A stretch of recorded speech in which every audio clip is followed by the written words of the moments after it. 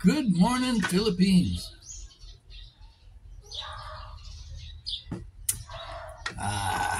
Nothing like a coffee out here in the garden.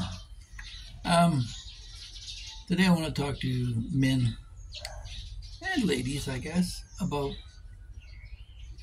what turns a man on may not be here in the Philippines. If you're a boob man, forget about it. Go to Norway, go to Sweden, go to the States, or stay in the States. A bunch of boobs there anyway. The Philippine woman has the smallest breasts on the planet, right up there with Malaysia and Vietnam, much of Southeast Asia. So you don't come here because you're chasing after a boob. You come here for the brains and the mentality, the culture that they've got. Now, if you happen to be a larger breasted woman coming to the Philippines, I would suggest you bring your brasiers with you because you're not likely to find them here in the Philippines. The typical bra size for a Filipina is AA. So, which also brings out another point of the guys who are attracted to short, breastless women with childlike features. Is that because they're triggered by something else? Fortunately, my wife doesn't have that problem, personal comments aside, but I see some guys out there who, in my view, I don't care whether they're 30 or 40-year-old wives, but they look like children. Now, in terms of my travels, if you're looking to find a beautiful Filipina, she's likely to be, if she's a contest winner, like Miss Universe or something like that, it's most likely she's a mismatch of genetics in that she's probably had a foreign father and a Filipino mother, which has given her a more curvaceous physique. But within the Philippines themselves, I think your best bet is probably Samar and Leyte.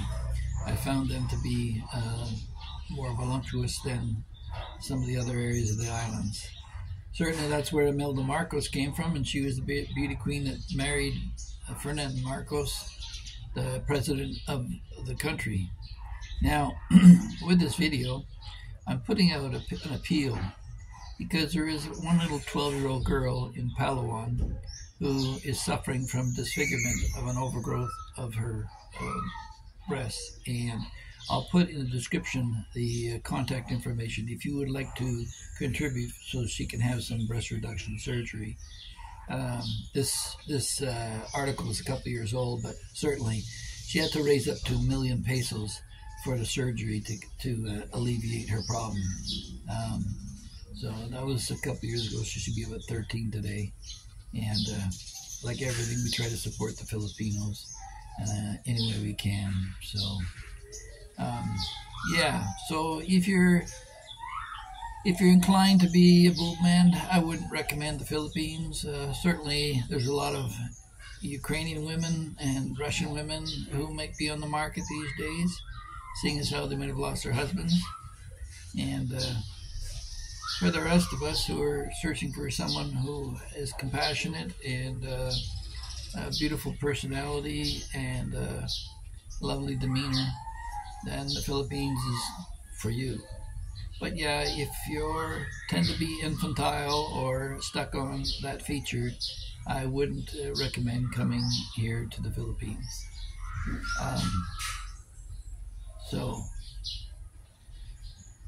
with that, I'll ask you to like, share, and subscribe, and we'll talk to you in the next one.